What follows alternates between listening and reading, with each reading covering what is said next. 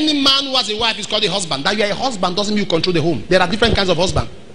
In fact, there are 8 kinds of husbands.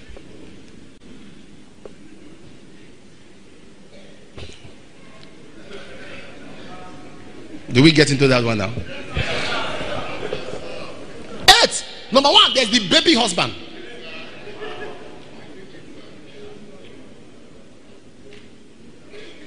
The baby husband is not a head, it's a figurehead.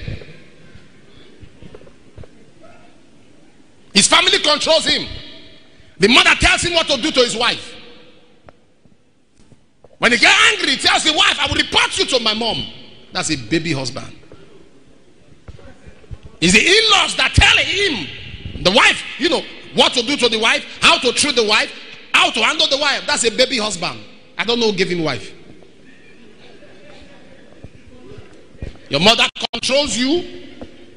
Your wife is shaking because of how you have allowed your family. Your brother, even your brother can embarrass your wife. It doesn't matter. You're a baby husband. There is the wife husband. Wife husband. It depends on the wife. The wife feeds him. The wife clothes him. I thank God for my wife. I thank God for my wife. I thank God for my wife. Thank God. This is my rent. She's the one that paid. I thank God for my wife.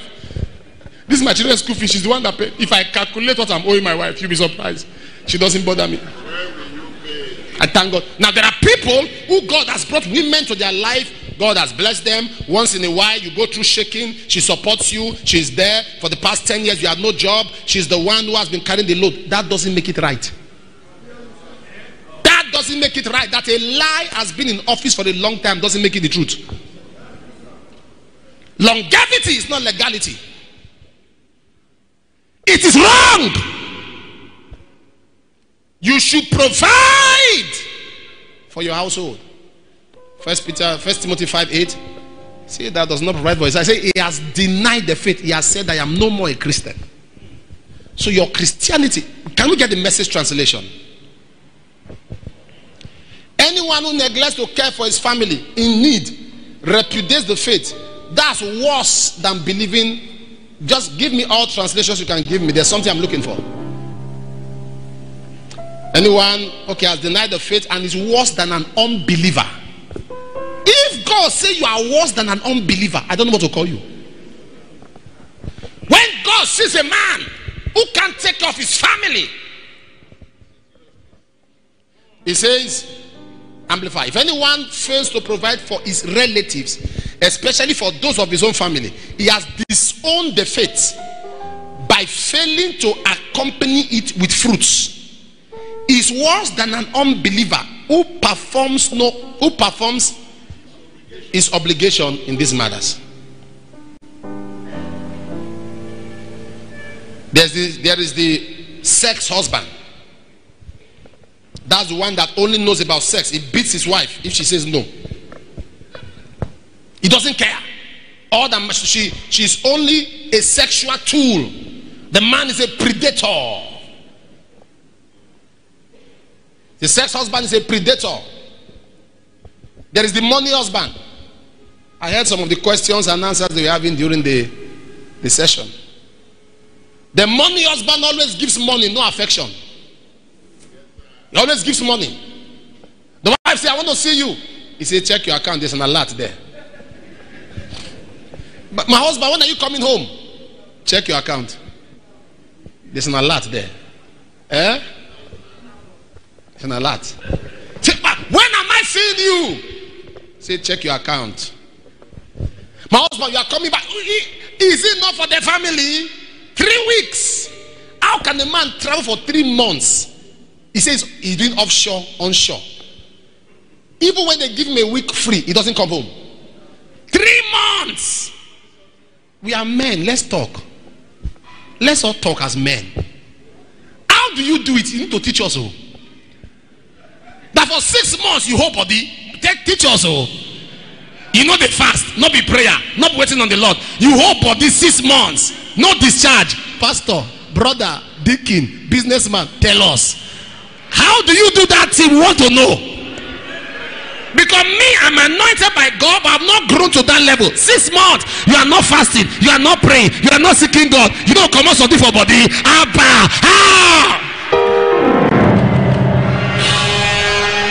you have somebody else. Why are you looking at me? I'm saying the truth now. Now lie the lie.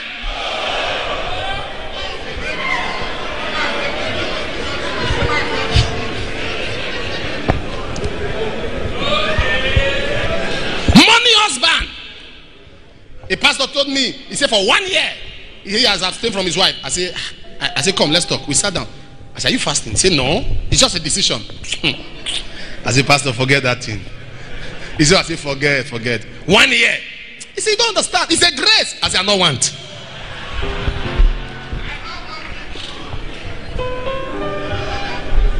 Because sex is not just about bodily pleasure, it brings intimacy.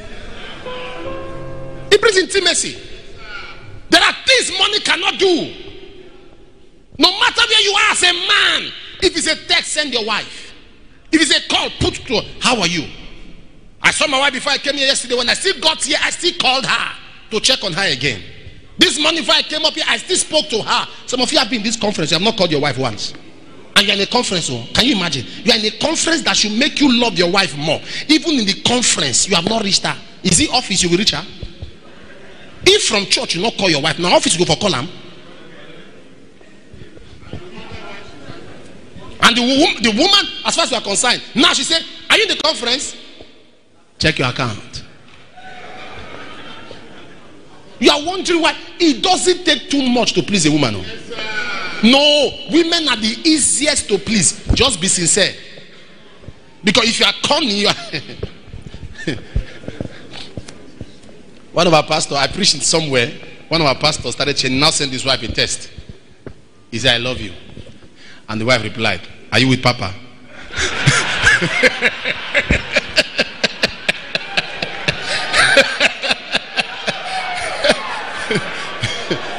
Because she knew that's not my husband.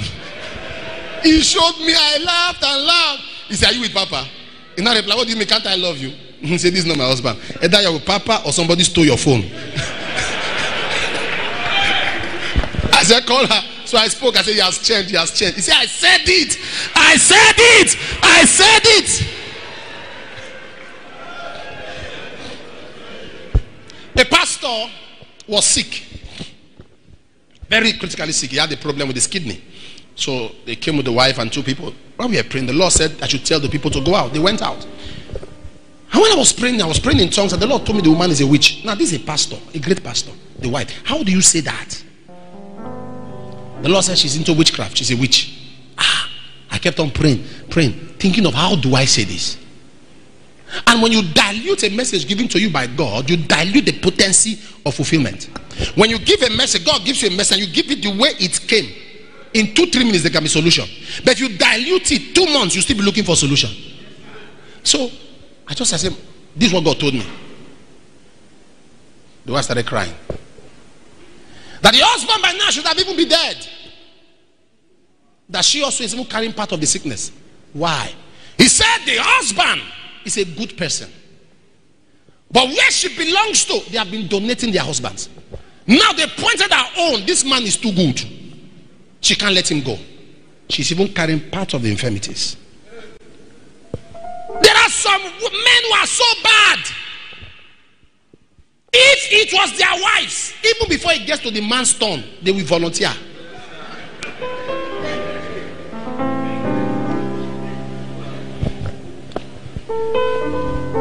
General husband. There's the general husband. Our husband. General husband is our husband. He has children everywhere. He has kids everywhere. He has wives everywhere. He's our husband. Our husband has no respect for fellowship, have no respect for commitment. He's our husband. There are men, when they are dead, you see children uprooting from different corners. When they were in the north, they had some. They were in the east, they had some. They were in the south, they had some.